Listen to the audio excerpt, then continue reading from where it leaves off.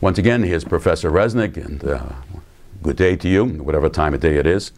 I want to pick up on that last idea. I want to ask, the question is how this class exploitation, again, the assumption, assuming Marx is correct, how this class exploitation can continue, how can it occur and continue in capitalism, given that it is this kind of ripping off of wealth of those who produce it without getting anything in return. Marx provides a part answer. There are many parts to this answer, which is that people are not aware, they're not conscious of class exploitation. And hence they don't move to eliminate it from their lives, since they're not aware that it's going on. They lack what is called in the Marxian tradition class consciousness, an awareness that that economic part of life is occurring, and hence they don't move to get rid of something which they're not aware of.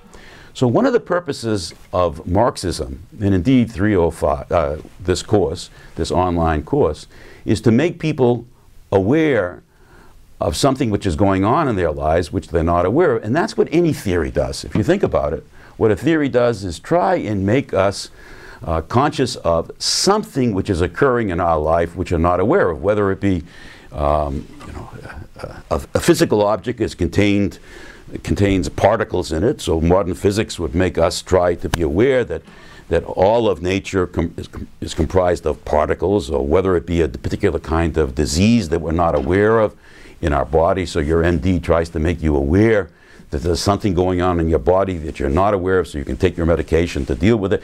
Such is the case with Marxism. It's a particular kind of explanation of theory which is trying to make us conscious of something which is occurring in our lives so that we can get rid of it. That is, so that we have hope that we can get rid of, since there's no inevitability that we will deal with the disease that the MD points out to us. It's always a hope of the theoretician that we will take action.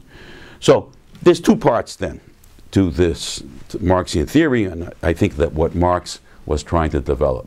Number one, Marxian theory is aimed at making us aware of class exploitation with the hope that we will do something about it, specifically eliminate it from our lives, just like we would eliminate any kind of problem that once we became aware of it. And the elimination of class from our life is so important to Marx and to the Marxists thereafter that they give a special name to the society in which there is no longer class exploitation, no longer this kind of social theft that we talked about last time. The label that's given to that kind of society, once again, a society without class exploitation, is called communism. So communism is not a society in which everybody has the same income, or everybody wears the same shirt. Everybody loves one another. I mean, it's possible, but that's not what Marx had in mind. Communism is a society without class exploitation. So that may be a new kind of definition that you have in terms of what you have heard heretofore about communism. In terms of what we did last time, which we still have on the blackboard here, that means that the workers who produce this 12 trillion, 6 trillion of which is surplus, they get 6 trillion of wages. The workers who produce this surplus value would be the same collectivity that receives it. So communism is a society in which, according to Marx, that this surplus produced by workers above and beyond their wages would also be received by workers. So that kind of a rigorous definition of what it would be communism in terms of what we have done. All right, next step. Okay, that's the class part of life. If I may, I'm going to just erase this and introduce a still new idea here, which is going to be presented in your readings, and you'll have quizzes on this, which is, consider life, all of reality, all of the world, it's an infinity of things. Let me write that on the blackboard. That's an 8 on its side. There's lots of stuff going on in the world. Okay? Marx identifies class as one of these, this production and this appropriation of surplus. But then there's everything else. If I can just have that kind of taxonomy, which I've divided the world, this is the world, into two parts, the class part and the non-class part. Okay? And in the non-class part, there's everything. Like what? Well, obviously there's nature. There's the rest of economics. You know, markets, production, and so forth. There's politics. And of course, there's culture. That kind of exhausts the set in terms of how I've divided non-class. There's the biological and chemical properties of the world. There's the market, and there's production and technology. There's the making of laws and the disseminating of rules and laws. There's the production and dissemination of meanings, and all different kinds of meanings. So Marx then, having focused upon class, he's going to ask the next question, which is, how does class connect to non-class? Specifically, how does the existence of class exploitation connect to the environment, nature, to economics, to politics, to culture? What's the relationship? What's the logic between the two? And what he's going to argue is that the existence of class is caused by non-class, and the existence of non-class is caused by class. What he's going to argue here is that there is a connection between the two in which each is the cause of the other. And there is a fancy name given to that connection. It's called dialectics.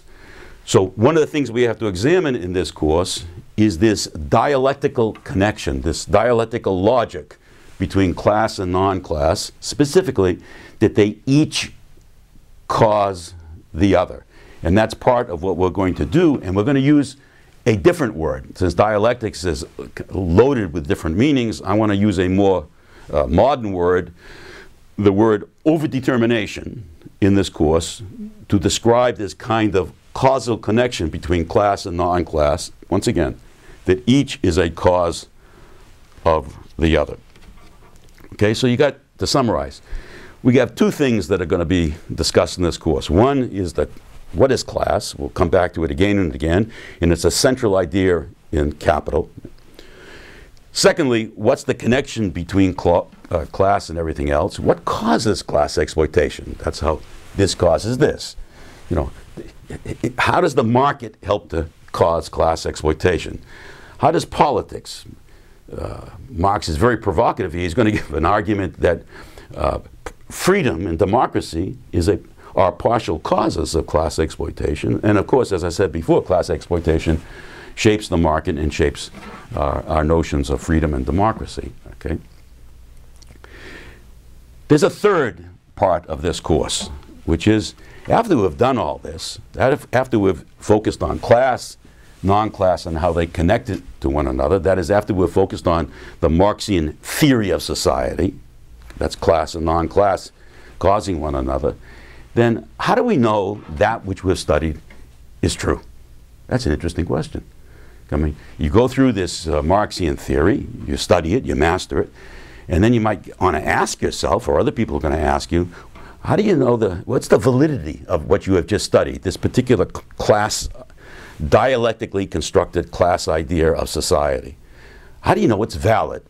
And that third part of this course has got to do with a Greek term called epistemology. Okay, and epistemology is a theory, the logic of theory, the logic of learning. So there we're going to discuss how we go about assessing the validity of a Marxian theory, and indeed the validity of any particular kind of theory. And as we'll see, Marx, what we're going to do in this course, and I'm going to show you how there are three kinds of epistemologies here. And Marx affirms one of them. The three epistemologies will be two traditional ones, one of empiricism, the other of rationalism, and the third that Marx comes up with called dialectical materialism. And so what we want to do in this part of the course, is compare and contrast these different kinds of epistemologies. And a most important question after we do that, why does it all matter? So let me stop there with this second presentation, and then soon I will be back with a third.